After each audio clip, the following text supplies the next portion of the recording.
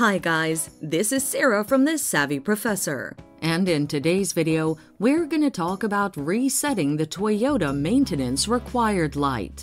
Watch this video until the end to learn how to do this and more. Via your odometer. Follow these steps to reset it manually. Insert your ignition key and turn it to the first position. Push the trip meter reset button on the dashboard and hold it.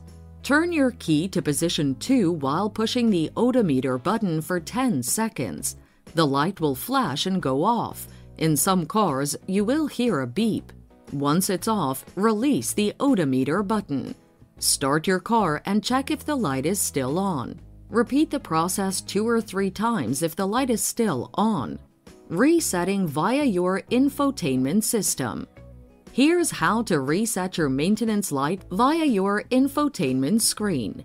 Put your key in the ignition and turn it to the first position. If you have an ignition button, push it twice with your foot off the brake. Tap the settings icon on your display. Click Scheduled Maintenance. This brings up a pop-up to reset your maintenance light. Confirm your selection. So there you have it. Follow these steps to reset the Toyota maintenance light. Thanks for watching. Till next time.